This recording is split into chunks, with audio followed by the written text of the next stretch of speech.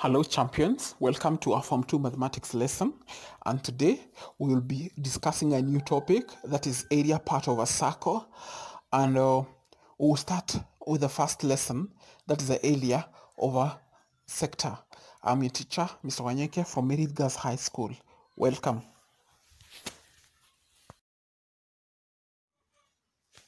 By the end of this topic, you should be able to, number one, find the area of a sector. Number two, find the area of a segment. And number three, find the area of common regions between circles.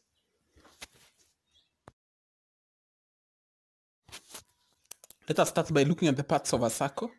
In the first circle here, we have the diameter, the radius, a chord, a segment, central vertex, and when you talk about the diameter, that's a line that cuts a circle into a half, and then the radius is half of a diameter. Remember, the diameter passes through the central vertex, or the center of a circle. And then in this diagram, the word where the arrow that is running from the center to the end, the other end, where there is one diameter, and the other one where there is the word radius, that forms a sector. We'll be looking at that later. And then we have a chord. That's a line that running a bit far away from the diameter.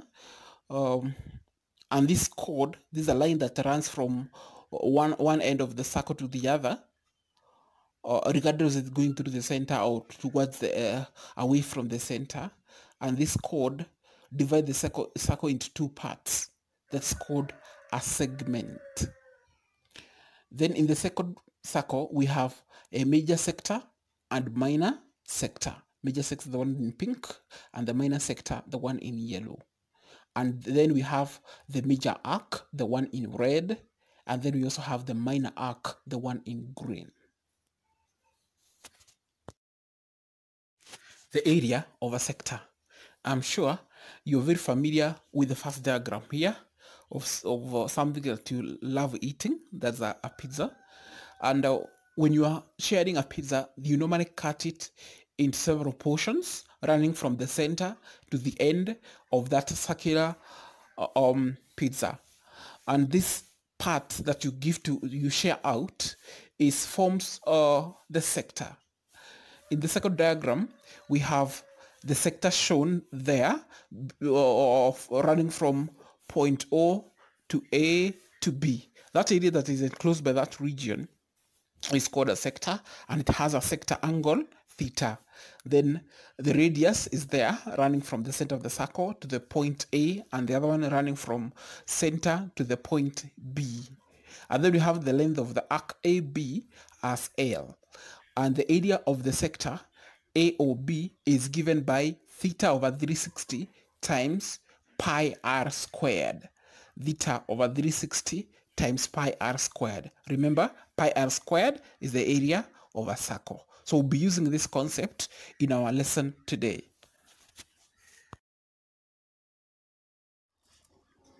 Let us look at some examples. In example 1, we have a pizza whose one part has been eaten away, and this part is a sector. So we can find the area of the remaining pizza, and this will be given by the formula theta over 360 times pi r squared, and therefore we see the angle of the remaining sector at the center is 240 degrees over 360 times 22 over 7 times the radius. The radius is 21 times the radius again, because this is pi r squared. And when you evaluate this, you get 924 centimeters squared.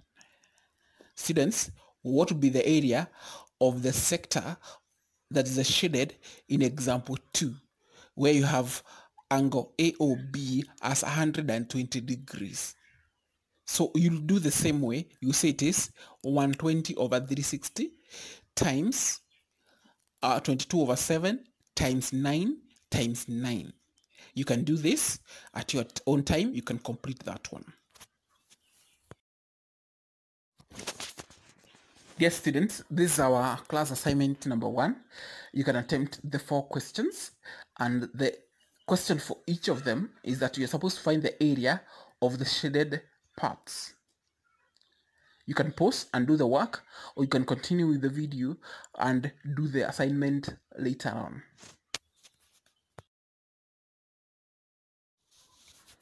Let us look at example 3, where we are told that in the figure below, you find the area of the unshaded region enclosed between the two concentric circles of radius 7 centimeters and 14 centimeters, where angle AOC is 40 degrees.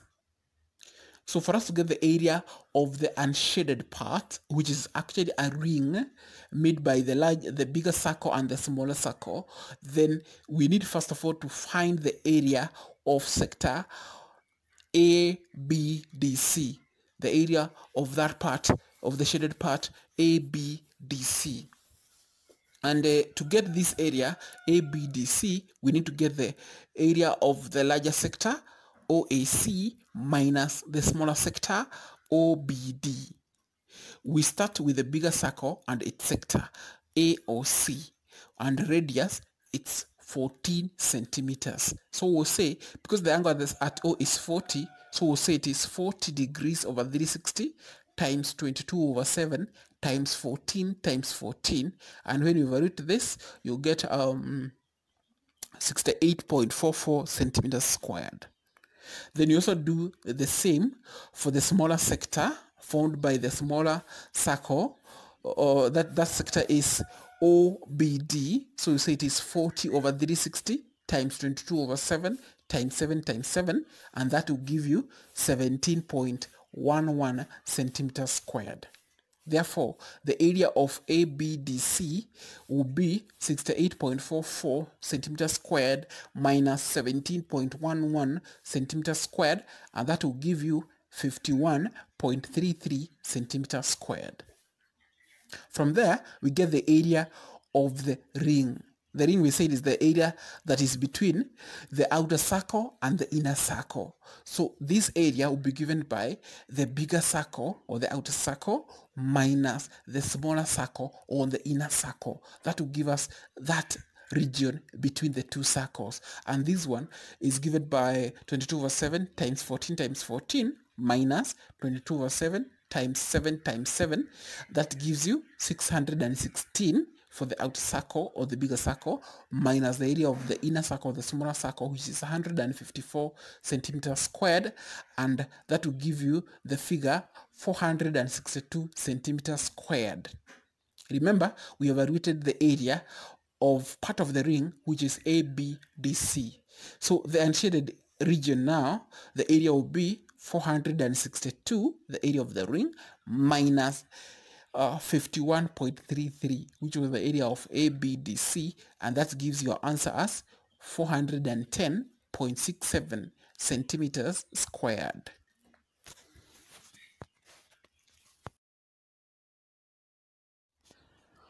Let's look at example 4. We are told to find the area of the minor segment of a circle of radius 42 centimeters if the length of the corresponding arc is 44 centimeters. So the distance from A through P to B is 44 centimeters. So the first thing is to draw that circle as shown in this figure, and then you find the angle at O. Now we know that the length of an arc will be given by theta over 360 times pi d, or times 2 pi r, because 2 pi r is d. Now to get the length of the arc, so we use the formula theta over 360 times pi d, and that will give us theta over 360 times 22 over 7 times 84, because we need the diameter. The radius was given as 42, so the diameter is 84, and that is giving us the figure we were given as 44. So you want to evaluate theta because theta is unknown. And when you simplify out, you find that it is 11 over 15 theta is equal to 44, and your theta is 60 degrees. Now with theta at 60 degrees, then you can be able to get the area of the minor segment OAPB,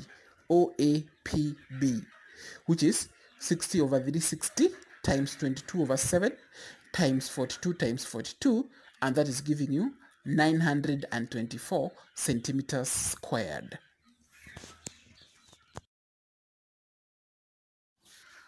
Students, we have come to the end of our lesson today, and here we have our class assignment number 2. Do the 2 assignments, assignment 1 and assignment 2, and post your work to Google Classroom platform. Ensure that your images are clear and you complete your work on time. And where you have any question from what you have discussed today or in the past, you're always free to ask. Have a blessed day. Feel the love he felt for us when he bore our sins. Listen to his words, let them come alive. If we know him as he is, there is peace in Christ. He gives us hope when hope is gone. He gives us strength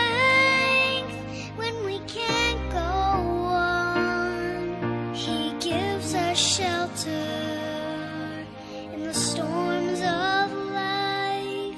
When there's no peace on earth, there is peace in Christ.